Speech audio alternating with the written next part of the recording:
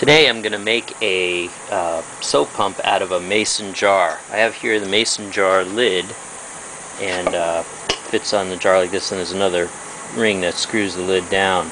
First I'm going to cut a 1-inch hole in the lid with the drill. You drill a 1-inch hole in here. Watch your fingers. I'm using a 1-inch drill bit. It's a wood bit, but this metal is pretty soft, so put it down tight, don't let it slip out of your fingers.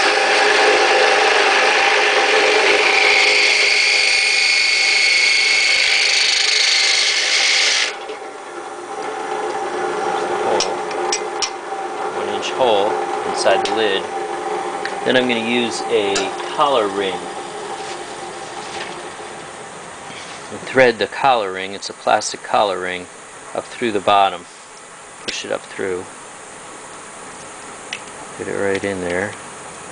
The collar ring will hold the soap pump in the top. And for this soap pump I'm using an inverted cone brass model here, because it seems to match the color of the cap pretty well. And then I just screw it on the mason jar, like so.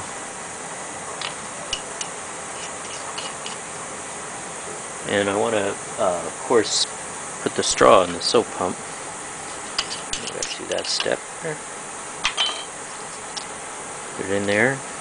And cut it to the right size.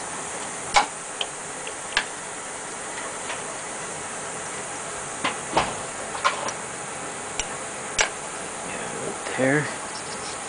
Put it right there.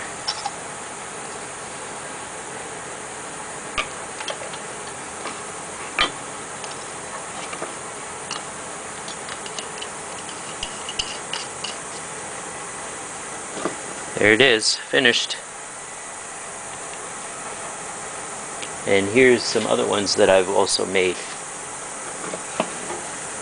It's an interesting one. The jar has a nice shape to it. So you could do anything you like, actually. A bunch of different styles or different colored jars. Any metal lid will actually cut with a drill bit. You can make it out of any kind of jar you like.